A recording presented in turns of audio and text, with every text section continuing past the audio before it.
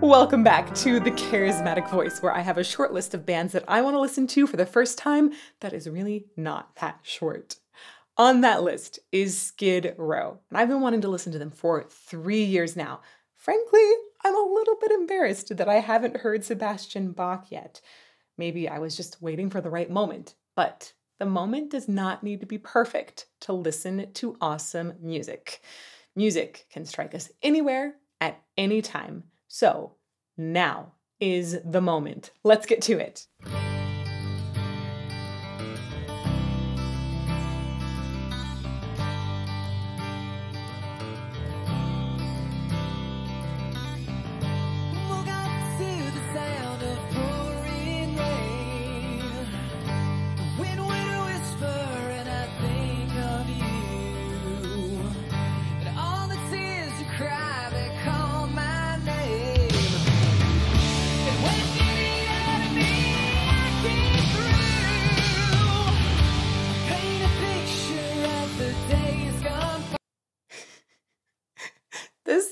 This is so much softer than I thought I was getting myself into.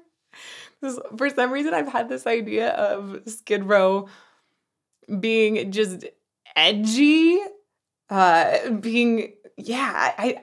hear Skid Row and I think about Los Angeles and Skid Row, which is just a bleak place sometimes. There's some corners of it that have really, really cool things going on, but mostly you go there and you're confronted by this horrible situation of so many people that are homeless, and why can't we help them more?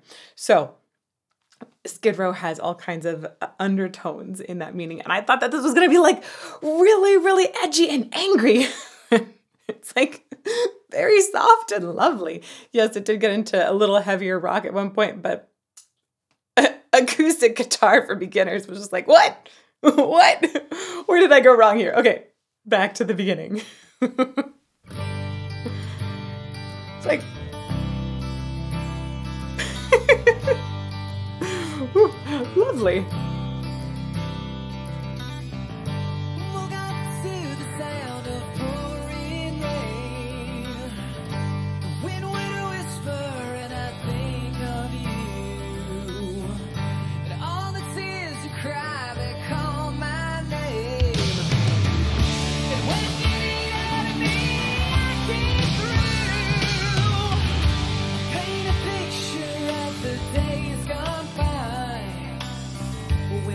Okay, let's talk a little bit about Sebastian Bach's vocals. There is beautiful through line with his breath. It sounds like everything I'm hearing is being carried by the breath, which is what should be happening with any vocal. His, though, it's almost like you can hear this start of the ocean surf from far away, which is like the breath gearing up. And then you just hear it all pass by, and it's like has little bubbles underneath it, and you hear how that carries an entire melody. It's beautiful. Some of the most audible carrying of breath and music that I've heard in a singer. I'm going to go back one more time and point out some of the areas that I'm specifically hearing that in.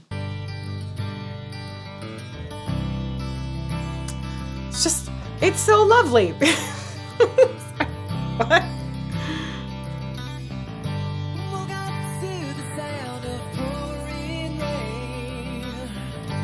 So I still hear after the N of rain, rain. It's almost like there's a cresting of the wave of breath over that constant. There's, even when he starts, it sounds like he's jumping onto the surf.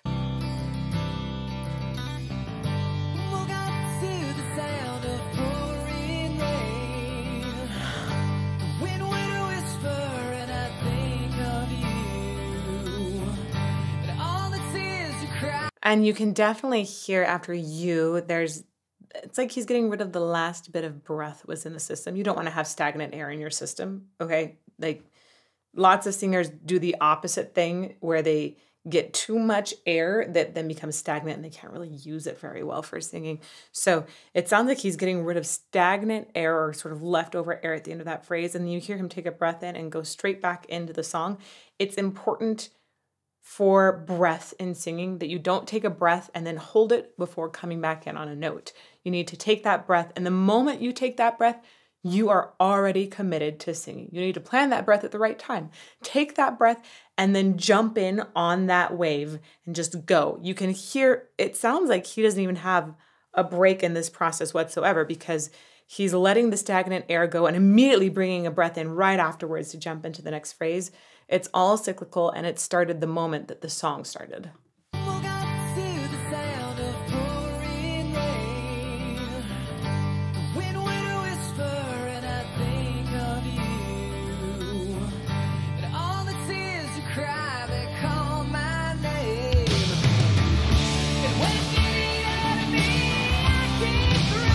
To get upper extension.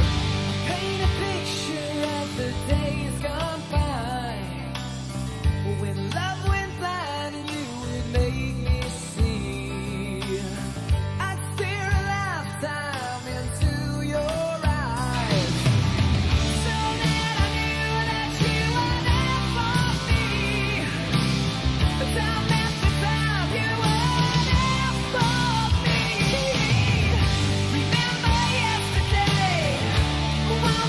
That sounds like a chorus to me that we just got into. I want to point out a couple more things. I'll go back and then let us get into this chorus. One of them is that this is very rangy. You guys probably knew this already because you've been recommending Sebastian Bach for a long time, but it is impressive to me how it's super rangy. And when he goes up into the top, the voice actually gets even more concentrated. It gets like a little extra heft because he's not flipping over. Not going into an upper register. He's really narrowing and focusing his sound really, really well. I like the way it feels like he's sort of threading a needle with his sound up there to keep it super gathered. A lot more air is flowing in this part and a lot more energy in the top.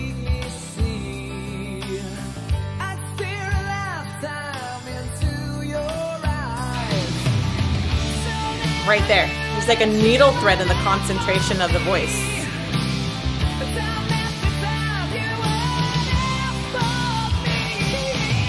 That's such a cool little break.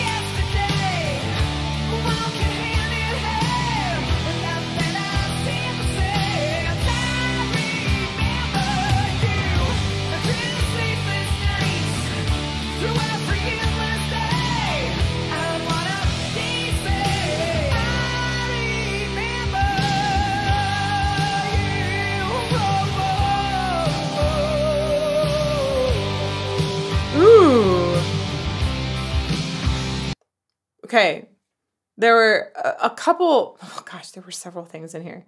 I'm gonna have to go back and try and like whack-a-mole them as they're coming up.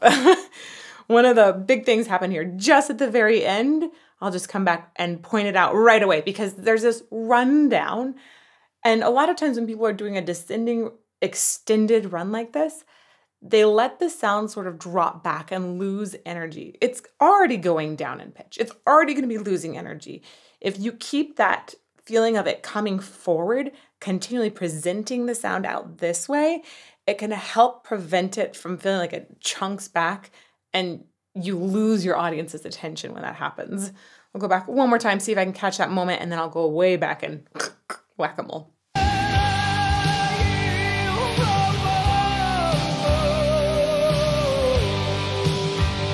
It's actually a very long phrase to do that into.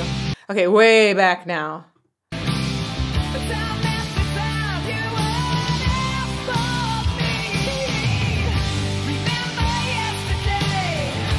So on remember, there's this little sort of call off that I've heard a bunch of times, but I hear it right there, especially remember. He's accenting this with a play in the pitch, essentially. And things like this are things that sometimes we lose in contemporary music production because he is playing with the pitch there to emphasize it. If you were to use some sort of pitch correction software, you would lose that emphasis. If people use pitch correction today, I think really successfully, they have to do it so lightly you definitely can't tell it's there. And be careful to not sacrifice expression for this weird idea that something is perfect in pitch. It is so much more important to bring heart than it is to bring perfection. So back one more time, check that out again. So it happens right on burr. There's a little, like a tiny slide down off of it.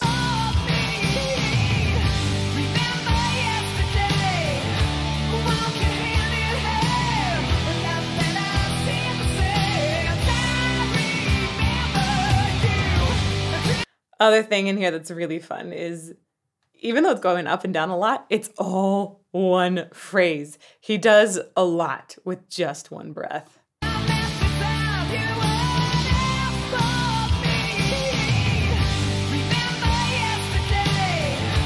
Here we go.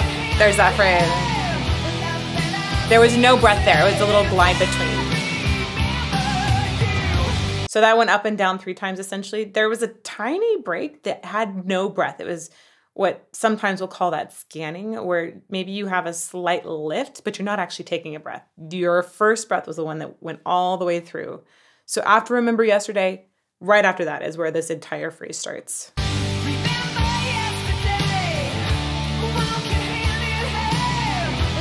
That was the scan.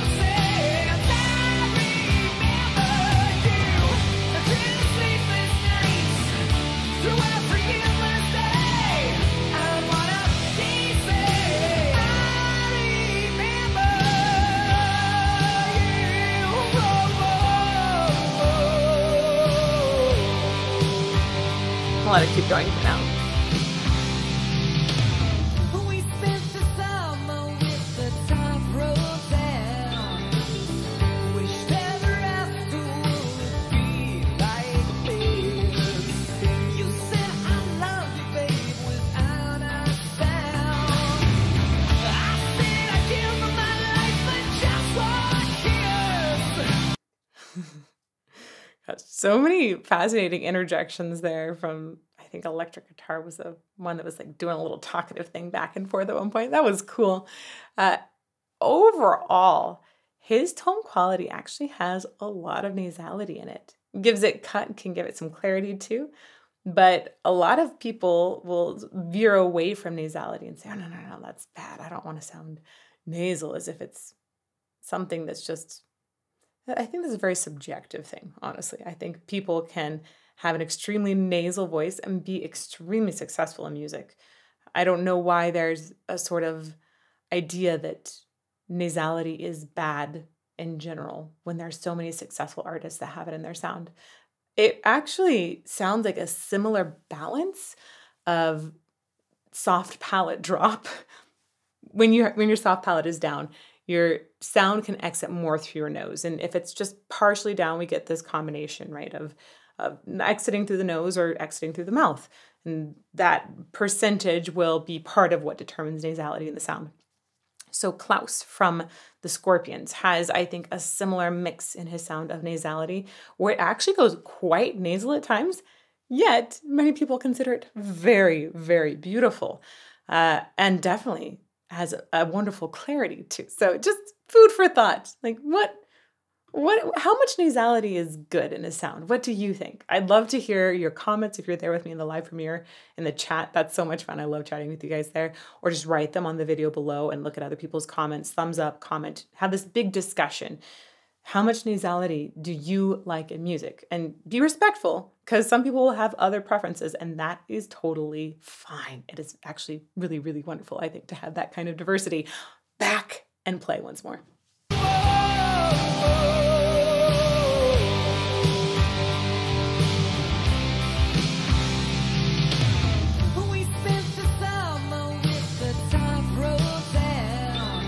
There's some at the end.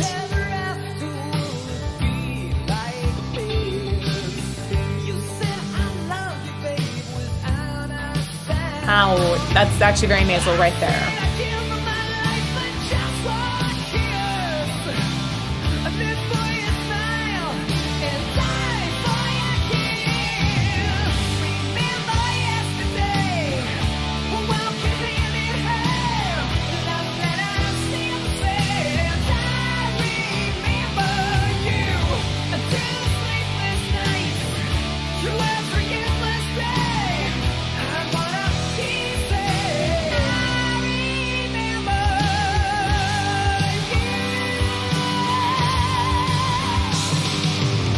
Gosh, that was that was such an adventure in vowel formation right there.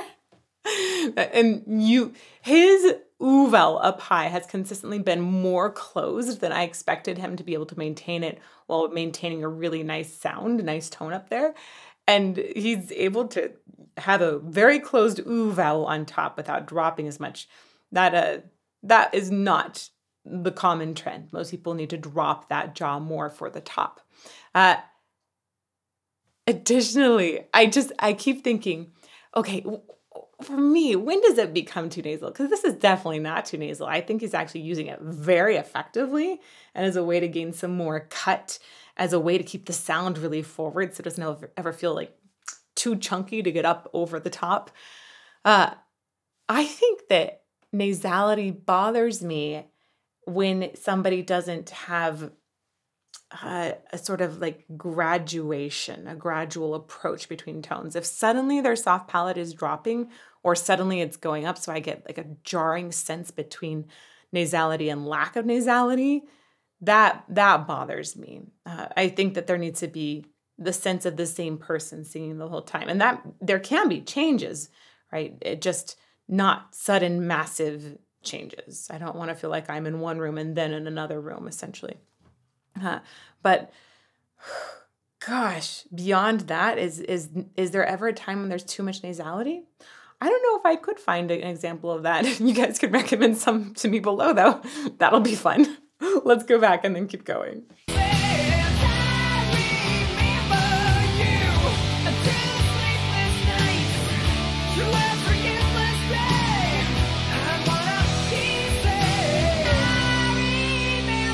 Right?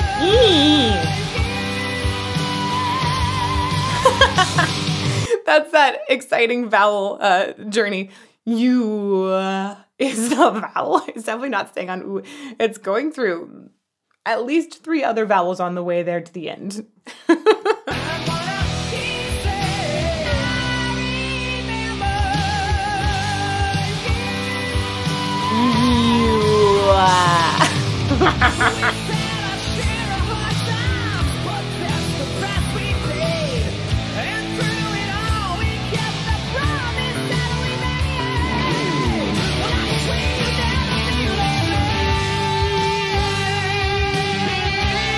Okay, I was gonna say that handoff to the guitar was really good, and I feel guilty for pausing it.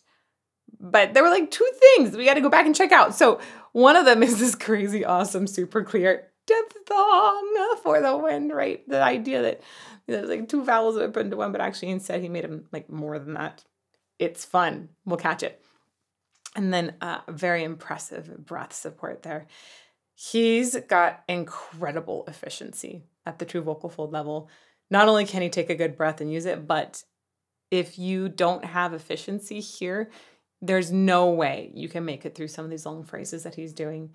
That means that the connection of when those vocal folds come together and go wacka, wacka, wacka, that it is very clean, full connection, yet not too heavy, not too light at the same time. It's just really, really good efficiency. See if I can catch that diphthong.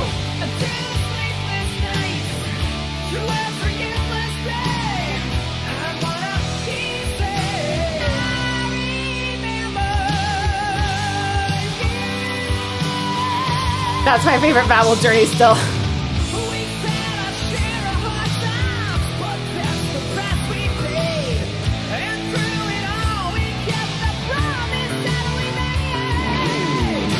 Made. That is your wonderful diphthong. Let's do that one more time.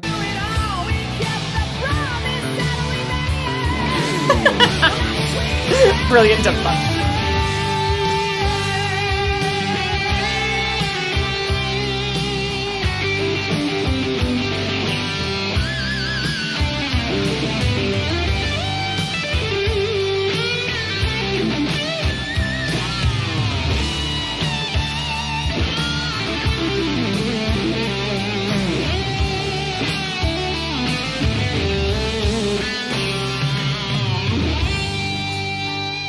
So this solo, to me, does not feel like Bach. Just saying. When you guys first started recommending Sebastian Bach, I was like, wait, is he related? I don't think so. Maybe somewhere far in his past, maybe possibly. But this solo sounds like Mozart. I think it sounds like Mozart to me. There's a descending pattern in there that feels like something I've done in some Mozart pieces before on the piano. And the big leaps make me think of Mozart too. He was very fond of that, especially when he put it in there to screw up singers. But it was really fun how you have some of those slides and the extra distortion and definitely the tone quality. I feel like if Mozart was living today, I think he might have a ton of fun writing for electric guitar. I don't know what it would sound like, but it might sound like this.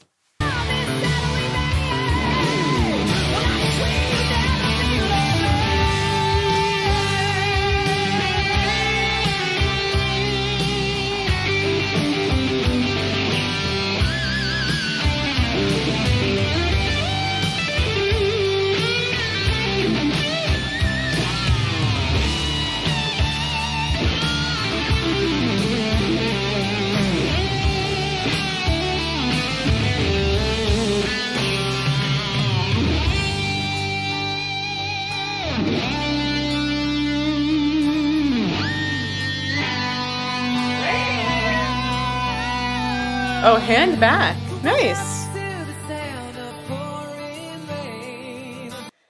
So now as I'm seeing some of the visuals, we definitely have lots of moments with homelessness as well. But then there's lots of things that feel very romantic, right? We've got a very ballad kind of piece going on. And I'm honestly a little confused about what the storyline is here. I'm trying to piece it together. It sounds like it might be a homeless person that is longing for a loved one, and so maybe that's our wrap in.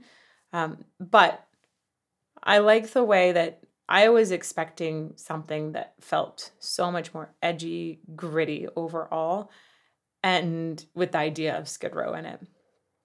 And this feels like it's soft and warm, big emotions for sure. And it's just painting a different picture. It's really beautiful.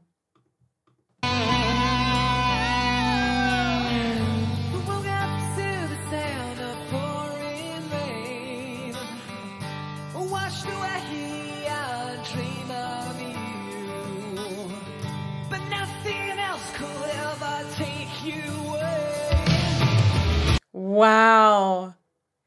I love that as he's singing this here in the music video, you actually hear a lot of that same use of the enunciators in the recording. You can hear him singing through his teeth.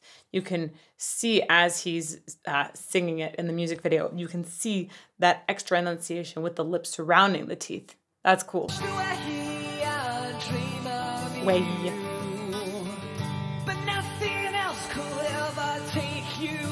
I love that. That is really, really nice. Such a fantastic little dollop there of extra furious expression. Nothing else could ever take you away. Wow.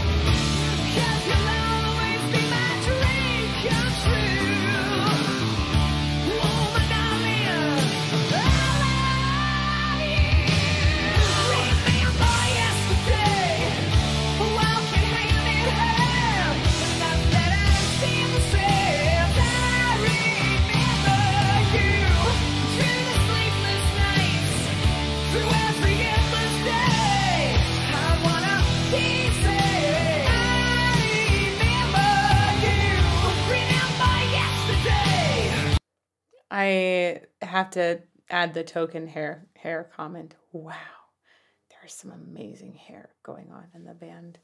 It's like we have like some Pantene Pro. What was that brand called again? Anyhow, it's got some serious hair conditioner commercials that could be going on here.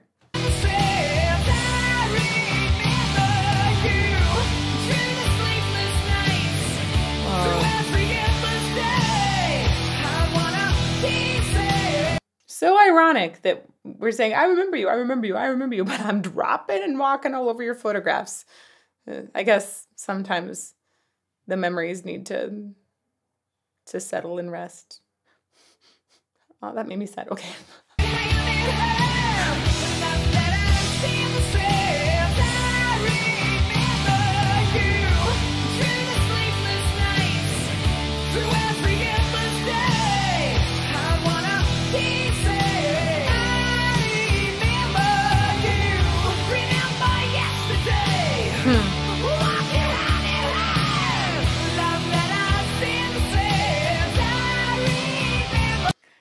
Interesting. He's definitely adding a little bit of fry into that sound.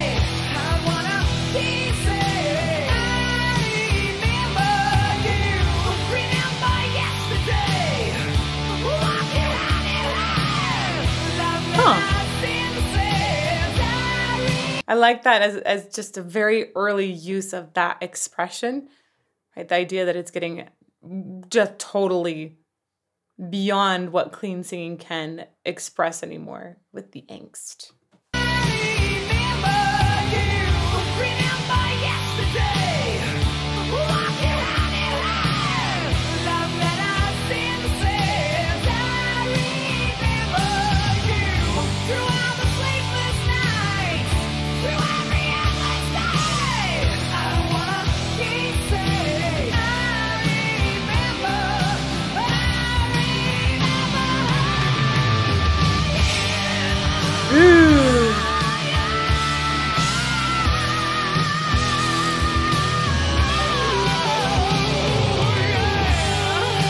Once again, with the ridiculously long phrases and great breath control. Oh my God. Back one more time. Wow.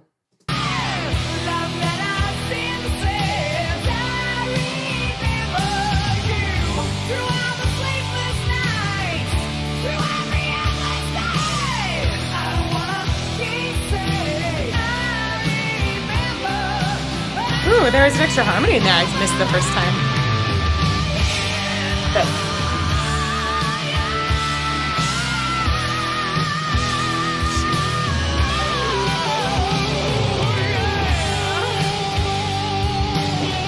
he has so much fun with the expression on the way down.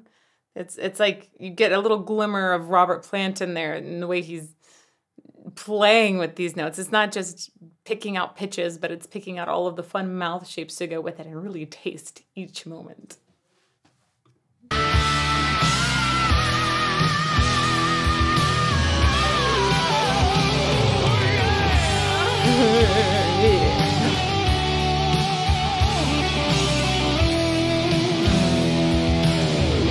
That's sad.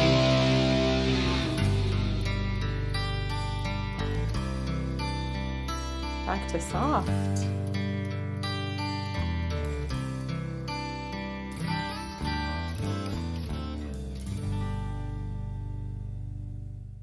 I love how this song is combining this narrow, targeted, powerful sound from Sebastian Bach with a much broader, yet still very powerful, strong underlying instrumental. And then, of course, you have the balance of this soft beginning, soft end. There's even a little soft reprieve moment in there. It feels massive yet warm, all while having a voice that has this cut and nasality in it. So many different pleasing balances within the entirety. If you have any other recommendations for Sebastian Bach and Skid Row, please write them in the comments below, or you can rattle them off in the YouTube premiere, but we count the comments below. We look for your suggestions there. Let me know what else you would like to hear, and I'm going to link you to some other songs that y'all have suggested in this playlist here. May you fall more in love with music every day.